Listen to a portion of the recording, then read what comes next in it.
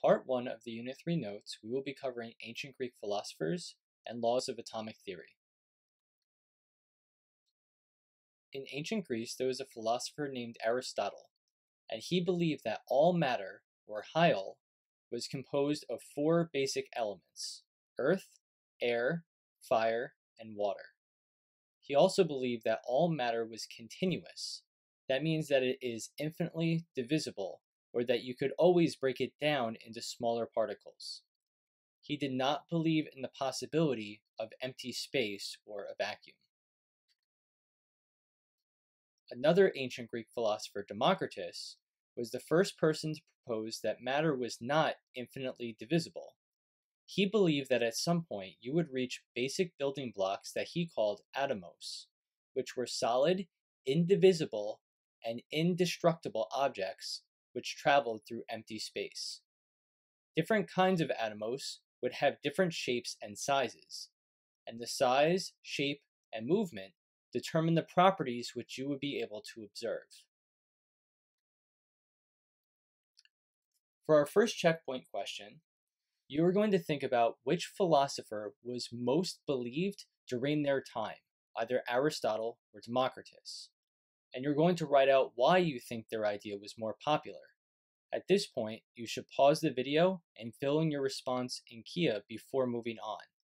And please note there is no right or wrong answer here, so you're just filling in your explanation for why you believe one or the other was more believed.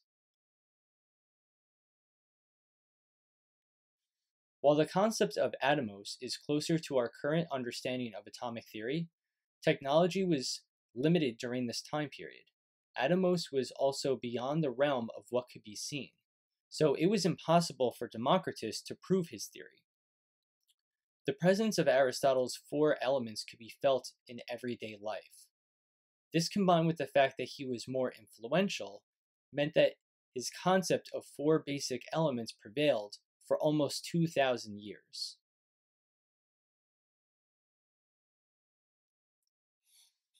In 1661, Robert Boyle published a book called The Skeptical Chemist. Boyle argued against Aristotle's 4 elements and proposed the modern definition of the element. He believed that a substance is an element unless it could be broken down into 2 or more simpler substances. Boyle was a great proponent of modern experimental method and was one of the first scientists to truly use quantitative physical experiments. That means physical experiments which deal with numerical data. He is now considered one of the fathers of chemistry. Alright, we now come to the first of 3 laws that we will be discussing in this part of the notes. The first is the law of conservation of mass. In 1785, Antoine Lavoisier stated that mass is neither created nor destroyed during ordinary chemical reactions or physical changes. All mass present in the beginning must also be present in the end. Now in the picture on the bottom, you can see a diagram of his setup. So on this end, he had glassware which was heating up water, which turned to steam. It would pass through this section right here, which had an iron rifle barrel embedded within coals. On the other end, he would then condense the steam and collect the water. But what he saw was that he was collecting less water on the other side of this experiment, and the mass of his iron rifle barrel was going up. What he was essentially doing here was creating rust, or iron oxide, and he was also producing a combustible gas, hydrogen. The experiment is shown in a small clip from the video Einstein's Big Idea, which is linked on my YouTube channel. So you can watch just this specific clip for Antoine Lavoisier's experiment.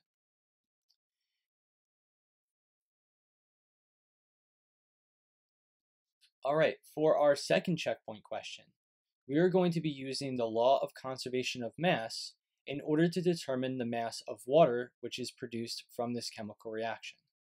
Now, if you see a problem like this, you should fill in what the masses are for each of your different elements or compounds. So it says that we have 16.0 grams of methane, which is CH4.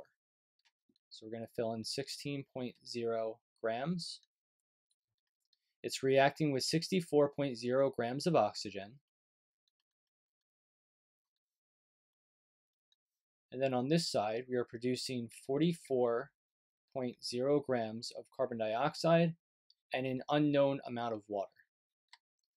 So from here, we can simply solve the equation in order to determine the value for x. So if I were to combine these two numbers right here, that is a total mass of 80.0 grams.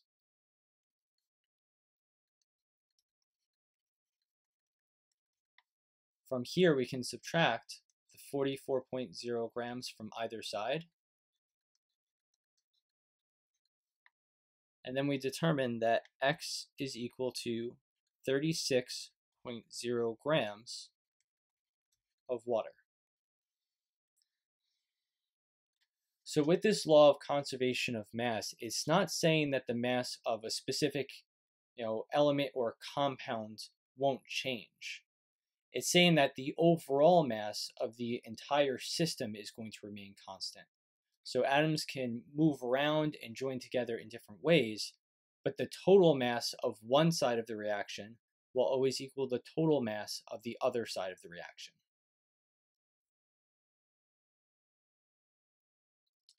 Our next law is the law of definite proportions.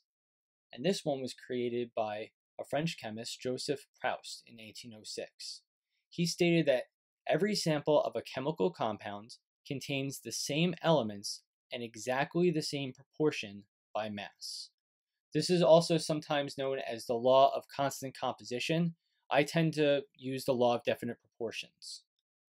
You can see in our example here that if you consider water, which is H2O, you have a single oxygen atom and 2 hydrogen atoms. The mass is 16 parts oxygen and then 2 parts hydrogen. So you end up with 11% by mass hydrogen and 89% by mass oxygen. So no matter how much water you have or where you get that water, it will always have that same percentage breakdown.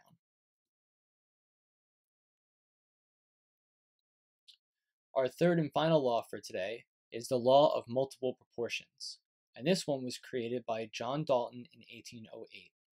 So he stated that if 2 or more different compounds are composed of the same 2 elements, then the ratio of the masses of the second element combined with a certain mass of the first element is always a ratio of small whole numbers.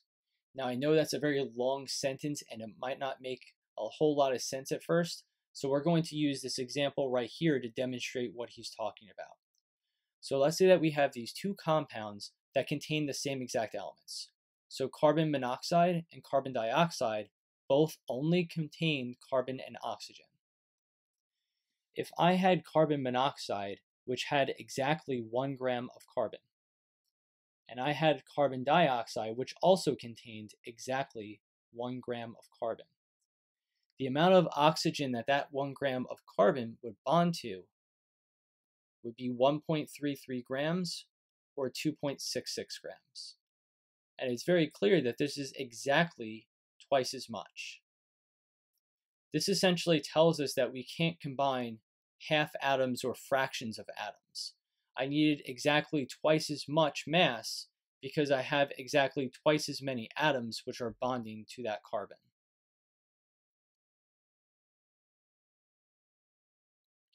All right, for our next checkpoint question.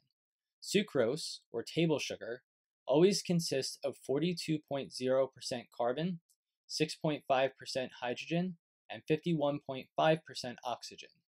There are never any other elements present in pure sucrose, and the percentage breakdown between carbon, hydrogen, and oxygen never changes. Which of the 3 laws we have discussed so far would confirm this? This would be the law of definite proportions.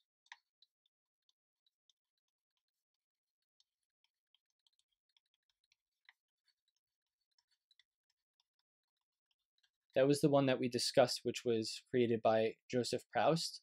And the key here is that we always have the same percentage breakdown. So it's always these three elements, only these three elements, and the percentage is always the same between them.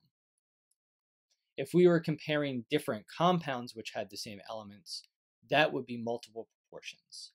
And if we were talking about the mass being constant through a chemical reaction, that would be conservation of mass.